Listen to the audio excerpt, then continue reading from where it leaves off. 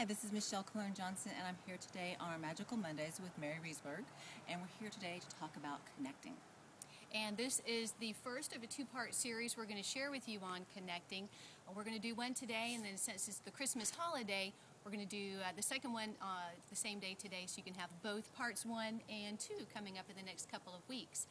And connecting is something very important. I know that Michelle and I were both speaking at an event this past weekend, and one of the ladies who attended Michelle's speech asked you, what does it mean to connect? And actually that was a very good question to ask because connecting has several parts to it.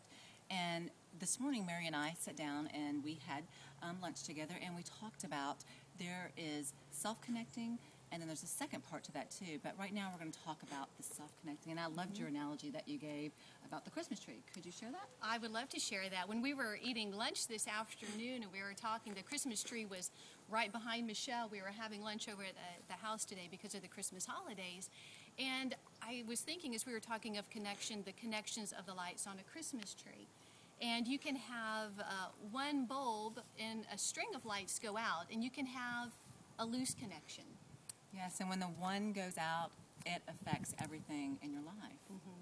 And that's where self-connection really can be important. Really taking the time to look at all the different areas of your life, like a bulb on a Christmas tree, to make sure that everything is connected properly, so that as you self-connect and you think about how you're going to self-connect and shine your light to other people, like the light on a Christmas tree, making sure all those little bulbs are screwed in tightly. Absolutely. So that is the end of part 1, and we're going on to part 2. Merry Christmas!